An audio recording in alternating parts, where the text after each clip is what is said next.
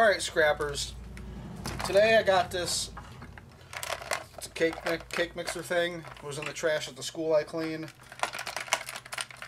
Sounds like they broke it. Oh, free scrap for me. I'm going to start by cutting the cord really short. And how does this come apart? I don't know how.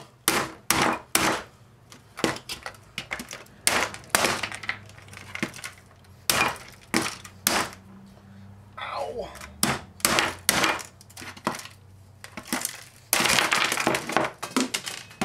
I'm gonna spill my beer. That's all I really want anyways, an electric motor.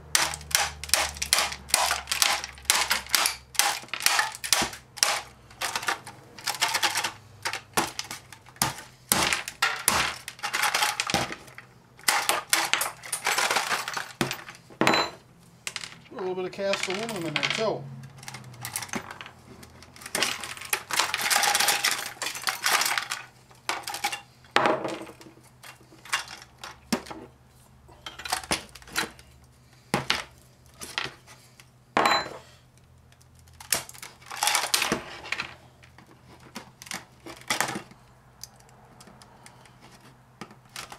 There.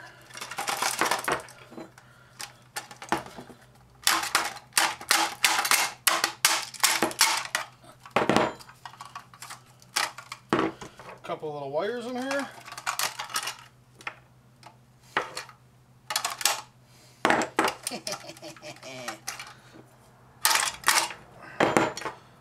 That's about it.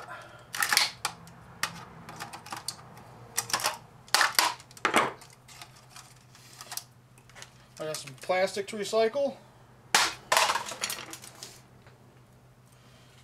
Electric motor.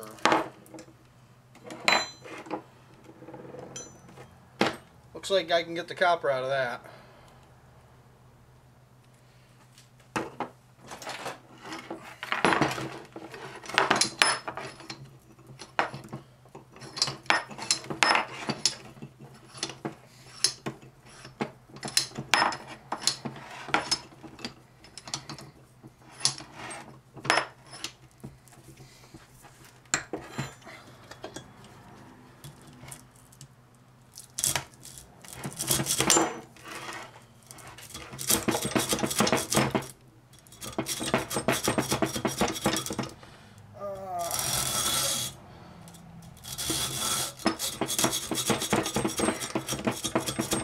You're going to be a pain in my butt, aren't you?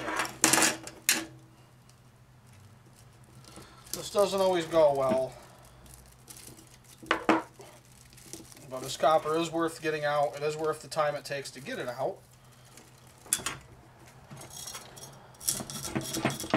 You know, why get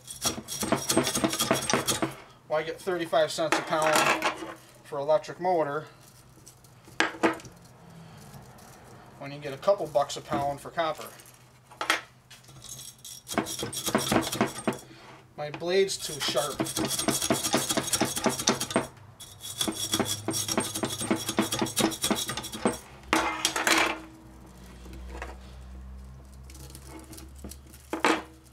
That's what that problem is.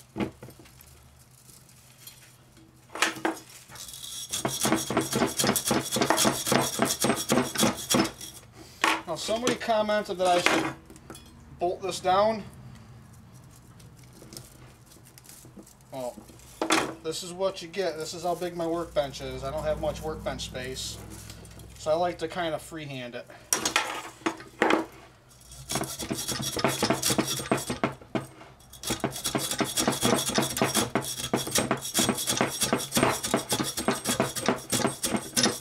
Oh, it's been the biggest pain in the butt ever.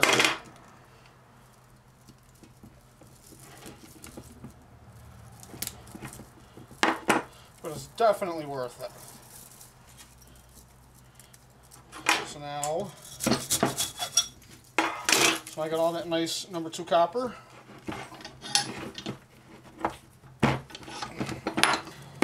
Nice piece of heavy melt. Bunch of wires. Couple pieces of cast aluminum. this plug end.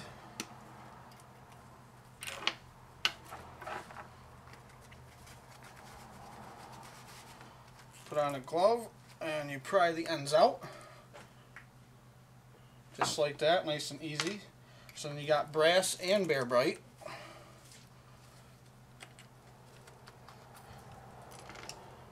And some plastic. And now for the motor. Sometimes these, you can get the rod out.